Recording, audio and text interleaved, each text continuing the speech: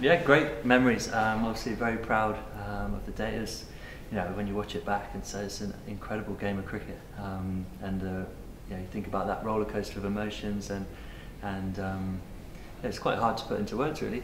Still, I think it will take time, probably really when you finish your career, actually be able to really appreciate it.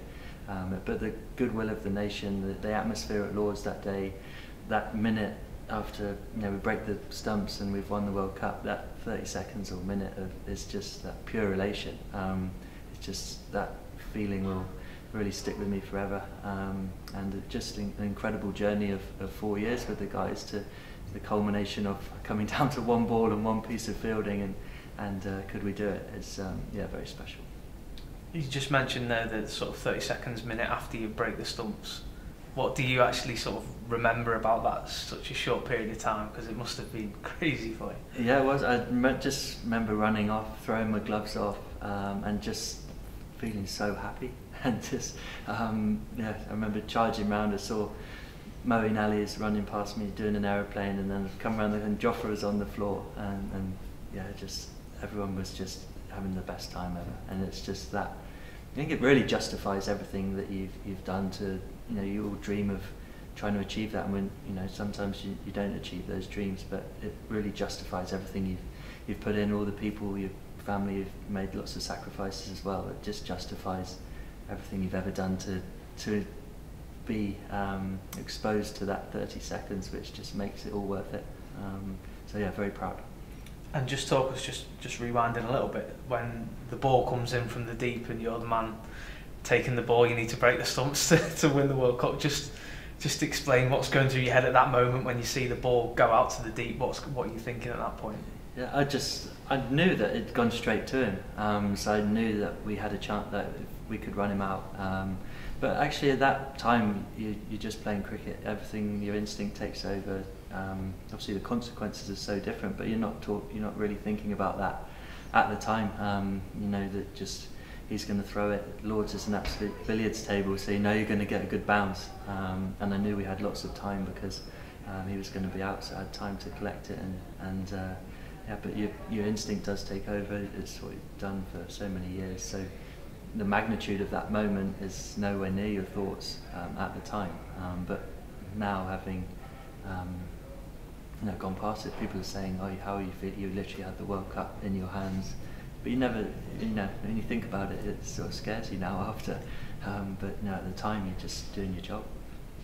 And just again, a little bit before that, obviously the game ties and you go to a super over.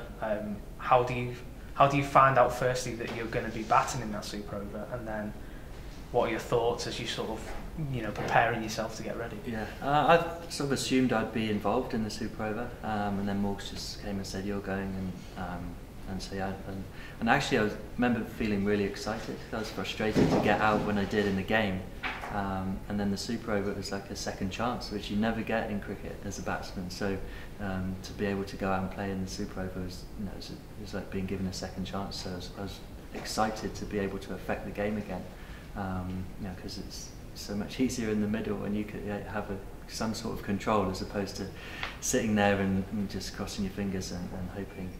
But yeah, just excited to get back. I've actually played in, I think it was probably the 4th super over I'd been in. So, but the game had taken so many twists and turns by then. All the chaos just seemed to be normal because no one really knew what was going on. But at the same time, gathering your thoughts, and I just remember feeling really excited to be able to have another go. Did you go into that super over with any sort of premeditated plans in terms of where you think you're going to hit the ball, or is it literally a case of ball by ball, just play it as it comes? Yeah, absolutely, just ball by ball and try and I think that's the moment where you just have to try and have as much trust in yourself as you can. Know that you've done the work, and like I said about the wicket keeping, but your instincts take over, and you know you're going to play. Obviously, we talked about left hand being an advantage, so that the shorter boundary down the hill. So I knew Ben would be on strike, but really you're just trying to stand there with a clear mind and hit it as hard as you can. And just quite like to get your reflections on the tournament as a whole. Obviously, you won it, which is the pinnacle, but the team really showed some grit. You know, coming to beat India at Edgbaston and then beating New Zealand in that really important game up at Durham. obviously the teams come through a lot in that tournament and obviously come out the other end as winners. Yeah, we did, and I think that's one of the most pleasing things about it, to sort of come through that adversity as such, or some hard times, and a little bit of struggle. And we had a great meeting at Edgbaston before the India game, and guys talked really openly and honestly about how they were feeling, how they saw the remainder of the tournament going. And actually we talked about it's okay to struggle for something. It's meant to be hard, it's not meant to be easy. And the test of a real team is, can you do it when it's hard? As an individual, can you stand up when it needs to be done? And we went away. The wickets were different, I think, as everyone expected in the World Cup. And our brand of cricket we had been playing, especially in England, we've been playing on great wickets in the previous few years, so we had to adapt a little bit. But the way Bairstow and Roy went out and then played against India in the fashion that they do just made me feel at ease. I remember watching that thing. I'm so glad we've come out in a must-win game and played in this way. The two guys have done that consistently over a number of years, and it was like, if we do go down in this game, at least we've gone down, and these guys have set the platform for the rest of us to follow. So I remember being really excited by that. But the genuine belief of people was incredible. Some guys were just saying, well, it's 4 games, we win that, we win the World Cup. And you're like, that's such a huge statement, but the belief of the guys had in each other and the talent of the team, we knew that was possible. So to then carry that through is amazing. It feels like almost the excitement, rather than obviously you're thinking 4 wins and we can win the thing, rather than a defeat and we might be out. Like, that seems like a real change, almost a change in the mindset, really. Yeah, a very different mentality, I'd say, for England teams. They've played in the World Cup in Australia, and there's no expectations. You expected to, it'd be a surprise if you did well, almost.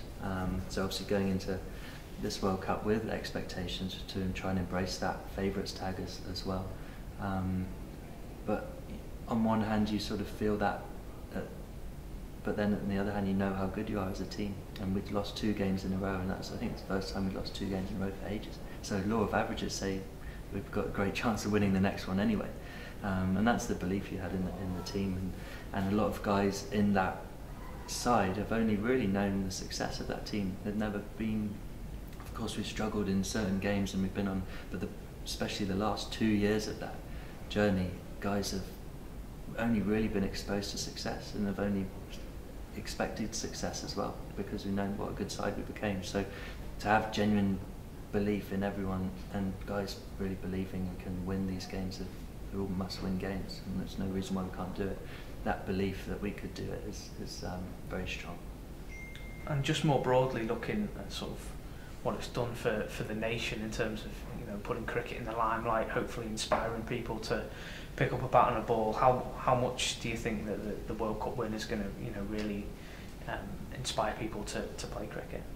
Yeah, I hopefully have a huge impact. I think we've seen a little bit from guys stopping you on the street and just saying, "Wow, congratulations, what a game!"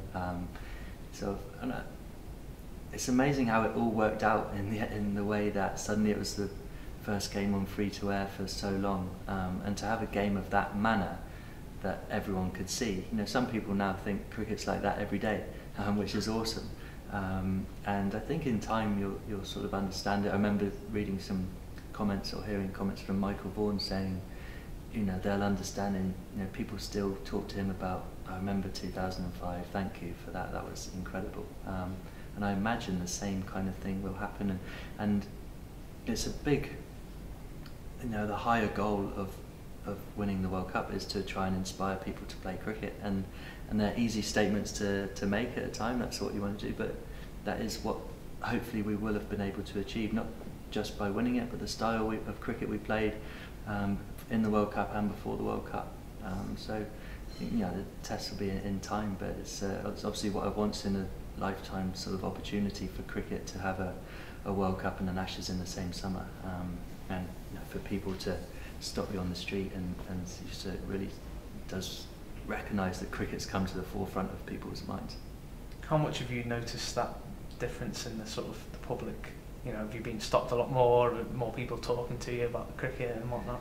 A little bit, yeah, I'd say so. And I remember we were in London with my wife, and this was early on in the tournament, and I was saying, I don't know if it's had a bigger impact, on the country as I thought about it. I wasn't expecting it to be like the Football World Cup, the scenes of last summer of people watching it, and it was all anyone could, say it's coming home every other day. But we were talking about that, and I said, I don't know if it's actually having that big impact. And as I was talking that, two guys at traffic lights hanging out the window going, oh, good luck for Sunday, we'll all be watching. And she's like, well, there's your answer, people are engaged. And I remember seeing the scenes of obviously Trafalgar Square.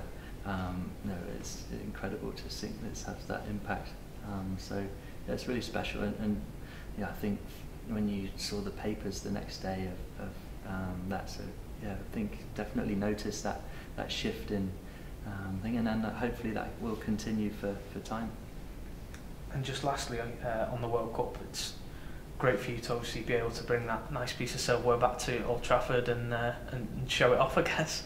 Yeah, obviously it was amazing to be just. I think actually a great picture at home of the '99 World Cup. Me and my brother a picture with the World Cup. We went to, I think it was at Taunton. Got a picture next to it. So then 20 years later to have actually won it and be able to hold it, saying you've won it is just amazing. So yeah, very, very special. And obviously there's lots of new challenges now. The World Cup has gone, but it's very nice to reminisce about it and relive those memories.